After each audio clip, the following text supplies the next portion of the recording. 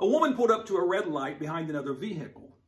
The man in front of her was speaking on his cell phone and shuffling through some papers in the passenger seat next to him. Oh, when the light turned green, he didn't notice because he was so preoccupied with what he was doing. Well, the woman behind him got furious. She began pounding her steering wheel and screaming at the man, but still he didn't move. Well, as each second went by, the woman got more and more infuriated. She was screaming at him and cursing at him and beating her steering wheel and dashboard even harder. Well, then the light turned yellow, and the woman began beeping her car horn repeatedly and screaming and flailing her arms. And the man finally noticed the commotion, and he looked up and saw the yellow light, and he accelerated through the intersection just as it was turning red. Well, now the woman was just beside herself because she missed the opportunity to get through the intersection, and now she's going to have to sit through another red light. And so she's sitting in her car just fuming. And then she notices a knock or a tap on her window. She looks over, and it's a police officer. And the officer tells her to shut off her engine and get out of the car.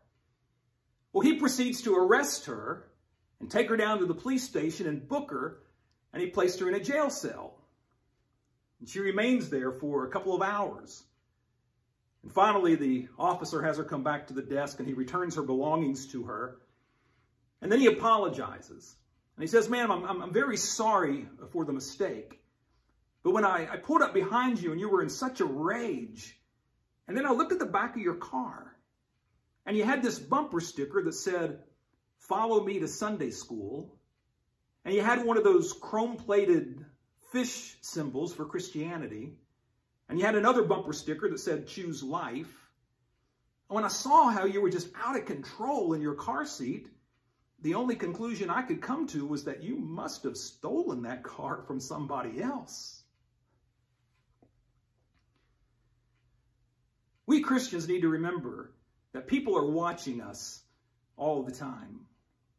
And I know we're not going to conduct ourselves like perfect angels 24 hours a day. But even so, as we go about this life and we're confronted with all kinds of tests and trials to our faith, we need to remember that everywhere we go, we're to bear witness to the Lord Jesus Christ. Thank you for watching, and be kind.